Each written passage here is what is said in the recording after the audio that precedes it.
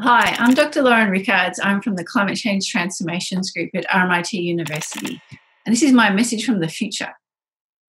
Today, we think about the future a lot. We realise that we need to understand not only that the future is uncertain, but that we have a lot of control over it. We take that responsibility to carve out positive future pathways really seriously. We've also come to recognise how interconnected things are. That old idea that environmental impacts are externalities, that's considered very weird. And that's partly because the social sciences are at the heart of the research and practice of today's society. We realise that they help us to think about how we think, and that we've had to really recheck and revisit some of our old assumptions. And that's how we've managed to get onto a positive pathway, realising that we need to alter some of our very basic paradigms.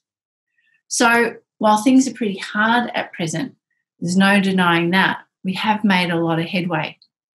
Think back, I remember, to the present that you are in. I remember those days of deep social inequalities, ecological catastrophes, disregard for younger and older generations and other species. Well, we've woken up to the folly of that, and in dismantling the fossil fuel regime and reducing disaster risk, we've learnt a lot and achieved a lot of other things. So while it's certainly true that today we do have some difficult climatic conditions, thanks to the climate change that was locked into the Earth system back in your day, and I would urge you to reduce those as soon as possible to help make a massive difference to your future lives. Now we've actually realised that doing that is not just about the emissions. We've also realised that reducing disaster risk is not just about reducing climatic risk. It's about addressing deep social vulnerabilities. And all these things are interconnected. One of the differences is that we've all become researchers.